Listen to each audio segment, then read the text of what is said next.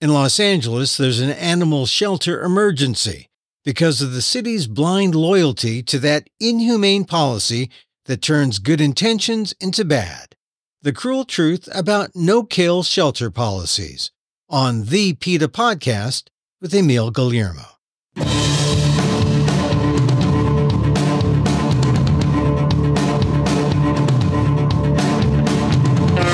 Welcome to the PETA Podcast. I'm Emil Guillermo, your host for this inside look at animal rights, brought to you by PETA, the largest animal rights organization in the world. On today's episode, the no-kill idea for animal shelters always sounded like a good idea. No kill is no guilt, right? Animal population solved. Turns out it was just official animal hoarding. Shelters become so full because adoptions are down, and when there's no room in these official places of last resort, animals are simply abandoned. But who'd want to be in a shelter anyway? So crammed up, some animals live in their feces and urine with no time out of the cage for a walk. No-kill policies like the one adopted in Los Angeles have made sheltering cruel and inhumane. Quite the opposite of the original intent. Remember, no kill meant no guilt. Turns out there's plenty of guilt, yet government officials seem unable to do anything. PETA has been spearheading community protests in Los Angeles and has put the blame squarely on Mayor Karen Bass, though she's inherited the problem from former Mayor Eric Garcetti. As I talk to PETA Sr.VP Lisa Lange, the city could do some simple things right now. Without impacting the population levels, the shelters continue to be cruel and unusual. So much so, it cries out for restoring euthanasia as the only humane response. As Lange told me, the point shouldn't be eliminating euthanasia, but eliminating the need for euthanasia. And that is something no-kill policies have not done at all. Not in Los Angeles. Here's my conversation with PETA Senior VP Lisa Lange on the PETA Podcast. It just seems to me that we have talked about this before. What is going on? I mean, I guess there was hope that once there was major attention given to the situation with sheltering in LA, that the politicians and the powers that be would get together and try to solve this. Yeah. What's been the progress? Yeah, no progress. We've gone in the wrong direction. And, what you say is true. And we talk about it and it's like, it's getting worse. It's not like they don't know because we've let them know. The rescue organizations, the people who are fostering all of these animals have protested, have let Mayor Karen Bass know, have complained directly to LA Animal Services. So we're living in a time, and you see this kind of everywhere with various topics where people just think they can weather the storm and that there will be a fit of bad press on something and they'll survive it and then they'll get past it. And we're not going to let that happen. We're going to continue to make sure that the abysmal situation at LA Animal Services is front and center. We and as I mentioned, the rescue organizations and the people who are fostering all of these animals are not going to be quiet about this. The mayor is ignoring it. This problem didn't start with Mayor Karen Bass. It's gotten worse under her, but it started with the previous mayor, Eric Garcetti, when a major organization came into Los Angeles and said, let us come to town and make your city, quote unquote, no kill. And then everything went down the toilet.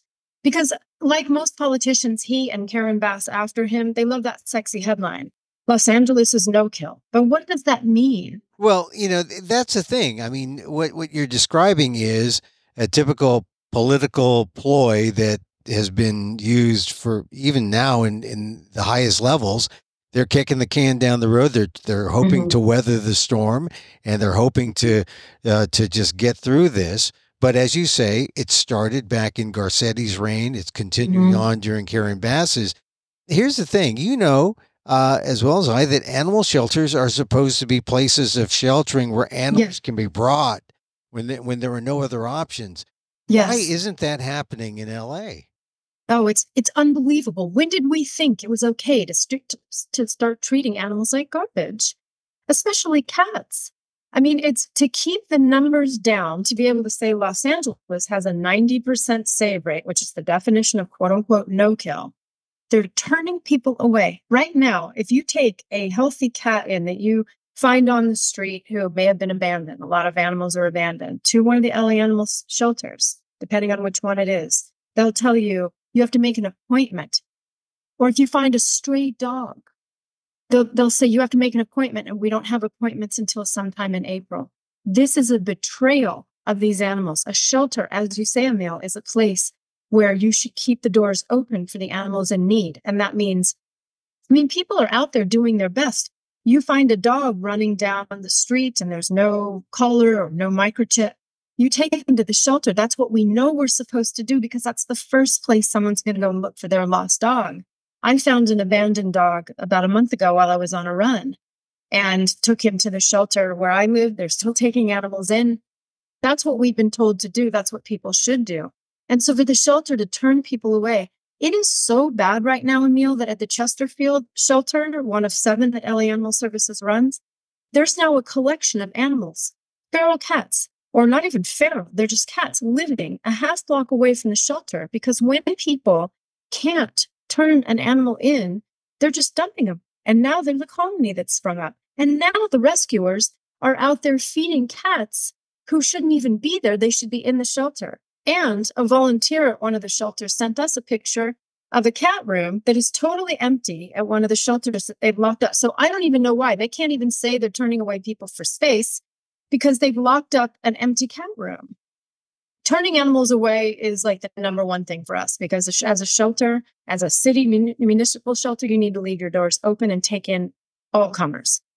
And then on top of it, the dogs are not getting walked for 2 and 3 weeks at a time. We've got pictures of cages that are just covered in feces. The thing that we told Garcetti, and that we said to Mayor Bass when we were meeting with her staff when she first took office, is you have to make quality of life the priority. Socially conscious sheltering is the direction everyone should go in, making sure that each animal and their needs are the number one concern. So you make this point, and as you mentioned earlier, they seem to just double down on the idea of no kill. They like the idea of no kill. They got the funding to go no kill, and it clearly did not take them where they needed to go with in terms of really protecting animals or in terms of sheltering the animals. And so now that they know that no kill doesn't work, what are they doing about the situation? Because you can't end euthanasia if you haven't stopped the births. So, so what are the options now for spaying and neutering that they're giving to people so that they can maybe begin to address this real problem? Yeah, they're not doing anything yet. They're just simply not. We said to Garcetti, and then we said to Mayor Bass, the exact thing that you just said. If you want to become a quote unquote no kill city, you have to become a no birth one. We all want the same thing.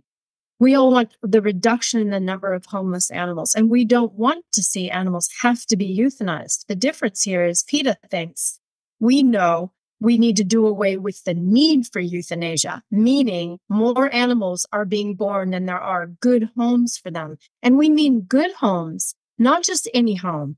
Because look at the crisis we're in now. So many animals were purchased and adopted during the pandemic when people are home, who didn't make a lifetime commitment to these animals. Just as we said, when the pandemic hit, we knew people were going to rush out and get animals because they were bored and they weren't working or they weren't in school. And so they didn't think ahead. So we did public service announcements saying this is a lifetime decision. If you get an animal, make sure that you're going to be there for that animal when the pandemic is over. They didn't. So people in record numbers across the country have been turning in cats and dogs because they're back at work and they're back at school. If you are a shelter, especially a municipal shelter, you need to make sure that you're ready for a recession, for a pandemic, for whatever happens that adversely affects your public. And what is that? That's reducing the number of homeless animals to a manageable number so that if there is a crisis, you have space to take animals in. How do you do that? You reduce the number of animals by spaying and neutering and an end to breeding. Well, how about that? LA requires breeding permits. Are they still handing them out, or have they stopped permitting births totally? they are still handing them out. And months ago, I would guess around 6 months ago, a moratorium on breeding introduced and approved by City Council.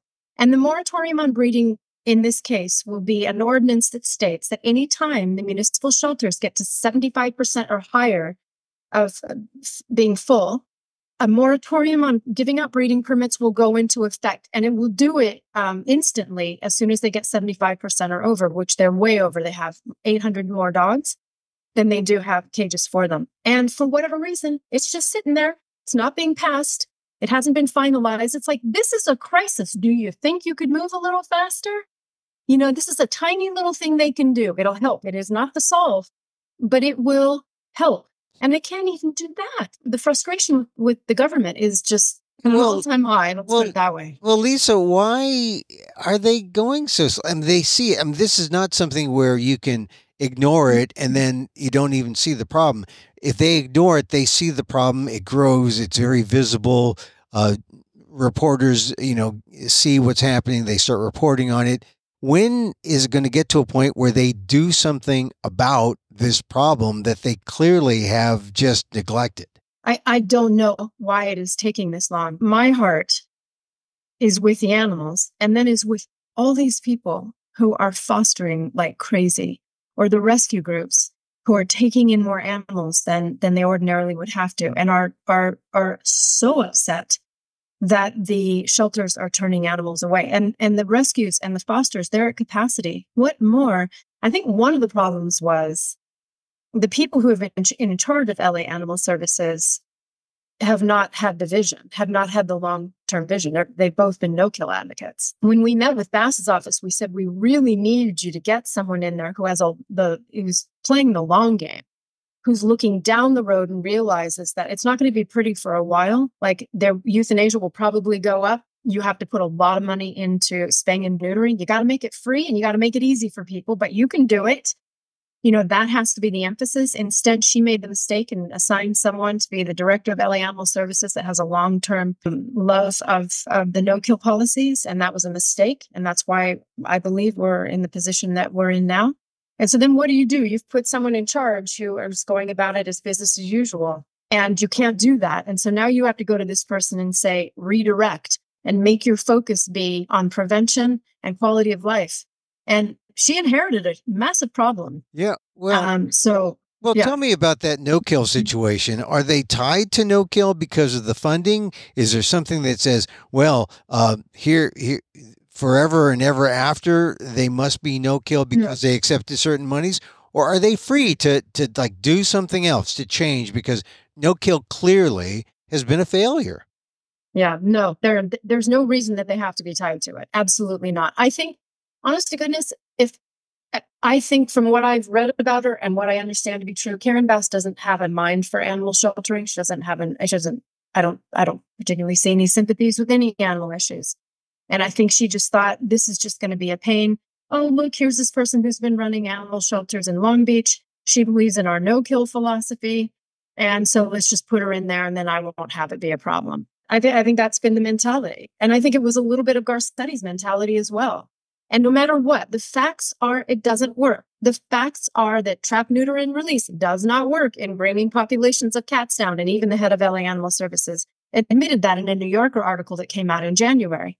But the facts are on the table. Can we please pay attention to them and apply common sense to the approach now? And again, that is, you have to focus on quality of life. You have to be the shelter that you say you are, meaning bring in all animals.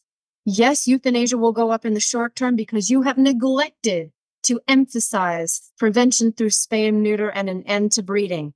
And that's your fault. And the animals are going to pay for it. They always pay for it. One of the things about this situation is that, okay, if just taking a devil's advocate position here, the politicians say, look, we have so many problems. We have human problems. You have people who are hungry. We have people who are houseless.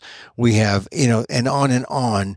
And it seems like speciesism is the answer to neglect the animals. And it's like you were saying, I don't know if Mayor Bass does not have a head for sheltering, but she certainly doesn't have an inclination to make it a priority.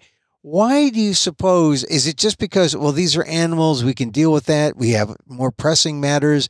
And then are they doing anything with those more pressing matters? Yeah. Yeah. Well, that's a whole other podcast. Yeah. Oh, yeah.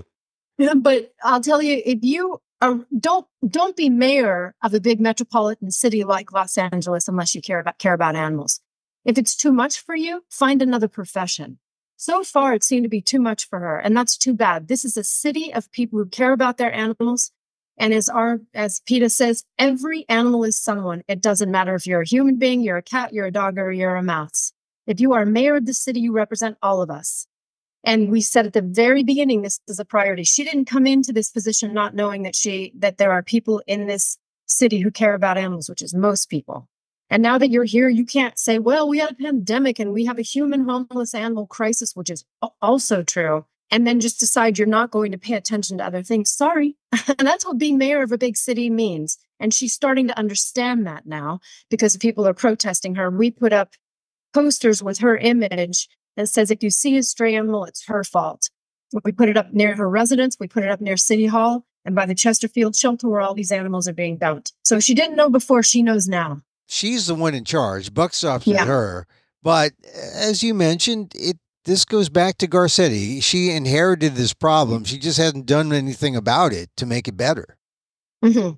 I mean, that's not to excuse her, but what can she do specifically right now if she wanted to tell LA Animal Services, look, this is what we have to do?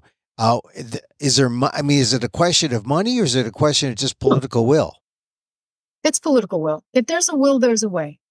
And she's just trying to take the easy route, just like he did, and yes, she inherited a problem that he started. Well, she inherited a lot of problems that were existing in Los Angeles. This is one of them. And you can't just ignore it. You can't just decide we're going to put someone in charge who loves the no-kill thing. We're going to keep going, especially when she knew.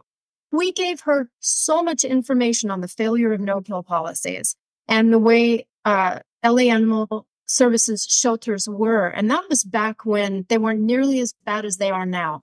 It wasn't that she wasn't warned. She had the facts. She chose to ignore them. And now she's in a pickle because people have had it. And animals, the way these animals are living in the shelters is appalling. It's cruelty to make these animals live in their own feces, to turn cats away unless they're essentially dying. That's cruelty to animals. That's a dereliction of duty, and that's a betrayal of these animals and the people who love them. Well, tell me specifically about the cats. We know the dogs are crammed into the crates. What's happening with the cats? Because I understand that it's sort of mixed. There's some places where they're full, some places where they're empty. What's happening with the cats? Yeah, essentially, if you have a cat and you go to one of LA Animal Services shelters, and it could be a cat that you can't keep anymore for whatever reason. Some people fall on hard times. Some people are horrible and just decide, I don't like the way this cat looks anymore. Believe it or not, that happens all the time. Or people find a cat in their yard or on the street and they take them in. They're being turned away. They're being told, take the animal back to where you found them. There was a couple that did the right thing, found a box of cats, left out on the street, went to one of LA Animal Services shelters to take them and bring them into where it's safe. And they were told to take that box back to where they found them, which was a busy street. The only reason those cats were saved is there was a rescue organization who was present as they were being turned away, and they took the cats. But that's impossible. You can't be there every time. The rescue organizations, they're just individuals. They're individuals with a network of people who foster animals who are in these situations, and they're full. That's what the shelter exists for. That's what we as taxpayers pay for. This is what we're supposed to, when we pay taxes, one of the things we do is we make sure that our shelters are sheltering the animals in need. And instead, LA Animal Services is turning animals away. Is there such a thing as aggressive spaying and neutering so that we could take care of this problem, say, in the next 120 days? Is that a possibility, or if a light would go off in Mayor Karen Bass's head to say, look, if we just did an aggressive spay neuter, we can keep no kill. We just have to stem the tide of those births. We have to perform some kind of birth control here.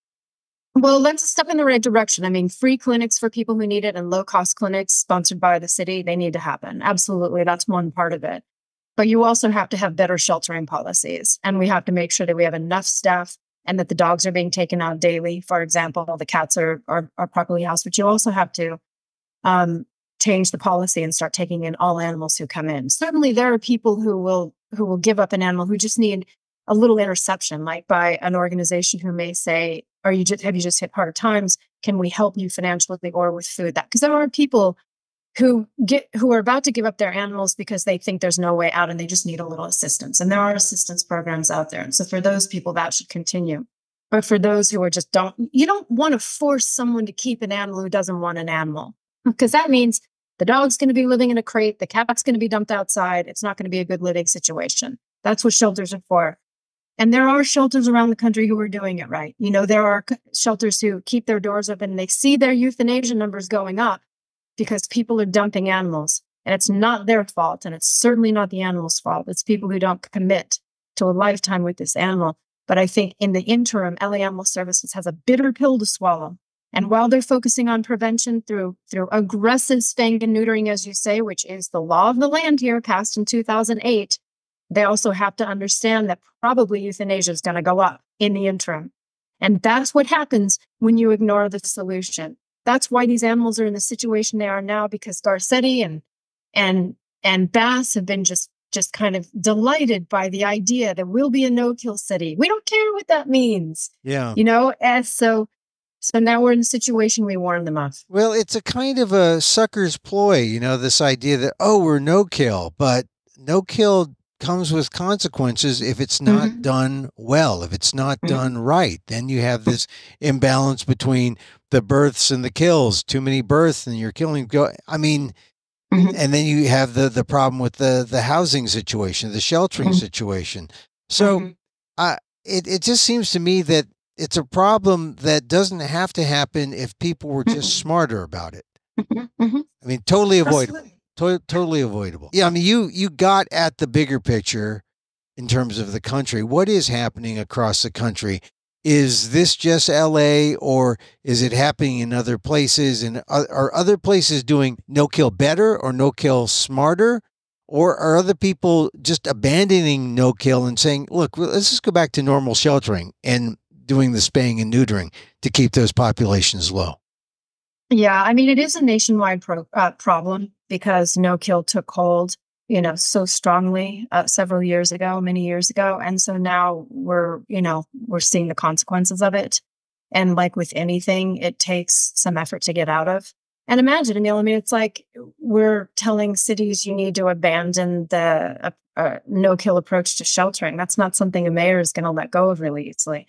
I mean, people love the idea that you are going to be a no-kill city because it's great, but as I said earlier, what matters is that you reduce the need for euthanasia. And that means you get the numbers down to a working number. So, yes, we're seeing it across the country, but there are shelters that never bought into it. And there are shelters who are instead saying, no, we have to pay attention to the quality of life for each of these animals.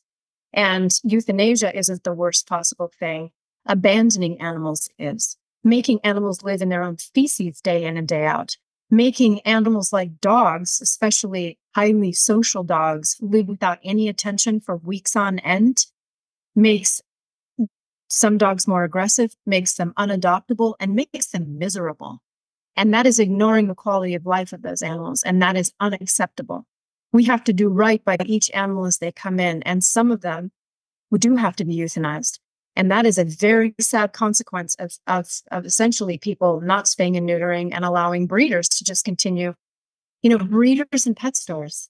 And some of these celebrities who buy these purebred dogs, they're like, do you live in a cave? We write to all these celebrities, and there are very few of them. Most are pro-adoption. But when they do buy an animal, we write to them and say, if you don't care about animals, will you take a minute and think about what it's like for the person who works in that shelter? And who has to see the animals who are turned away, or the animals who are living in filth, or who are euthanized because there are simply too many animals and not enough good homes? It's as always, it's a human issue. It's a human problem. It's of our making. And it doesn't take a rocket scientist to get out of it. It's very basic. Mandatory spay neuter, an end to all breeding, and focus on the quality of life of animals. Will euthanasia go up in the meantime, in the interim, hopefully for a short time? Yes, it will. And that is a painful, bitter pill to swallow, but it is what happens. And right now, people are claiming too that a lot of animals are being euthanized at the shelters, but they're just saying it's because they're sick or it's because they're aggressive. And a lot of people are saying that's not the case. They're euthanizing for space, which we understand they have to do, but they're hiding that because euthanasia has become the bad word when really cruelty and neglect should be the bad words we're trying to avoid. Abandonment is worse. And that's what we're seeing is, taking place around the country. Yeah. And that's one of the things people get sort of suckered into the term, the idea, and then they use it as the excuse to do what is not the right thing for the animals. I talked to you about this maybe a year or two ago. There was a real flashpoint in the news about, when things were worse. We had hoped that maybe in a year things would get better. It's gotten even worse. What's your crystal ball say? At heart, I am an optimist. There's always like a tipping point, right? And I'd like to say that we're there. I understand that Karen Bass knows what is going on, and that she understands there are protesters. I don't know. In this case, I wish I could answer that question, but we're going to be vocal, and we're joining, as I said, with the rescue organizations and the people who are doing the fostering and just saying enough is enough. And hopefully it's going to get through sooner than later at this. Well, hopefully we'll see the politicians taking action. When it comes to animals, it's the most bipartisan issue out there. It's one of, if not the most bipartisan, it's the one that brings people from all sides together to find common ground. And maybe Karen Bass is going to have to learn that lesson. Anyway, yeah. Lisa, once again, thank you for filling us in. Keep us up to date. Thank you for being part of the PETA podcast. All right. Thanks for having me on. I always enjoy it.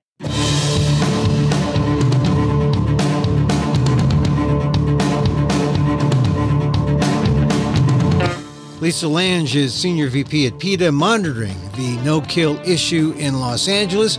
For more information to see how you can help, go to PETA.org. And that's our show for today. Thank you for listening. Don't forget to send a link of this show to your friends. Tell them you like the PETA podcast. Contact us at PETA.org. You can find me on Twitter at Emil Amok. That's EMILAMOK. Or see my vlog at AMOK.com. Or see my work at ALDEF, the Asian American Legal Defense and Education Fund. That's ALDEF, AALDEF.org/blog. Or see my one-man show. Yeah, just me. Yeah, no animals. Emil Amok, Lost NPR host, and other Amok monologues at the New York City Fringe Festival in April. Go to frigid.nyc for tickets and look for Emil Amok also at the Orlando Fringe Festival in May. And, oh, by the way, you can get this podcast on YouTube at Emil Amok 1.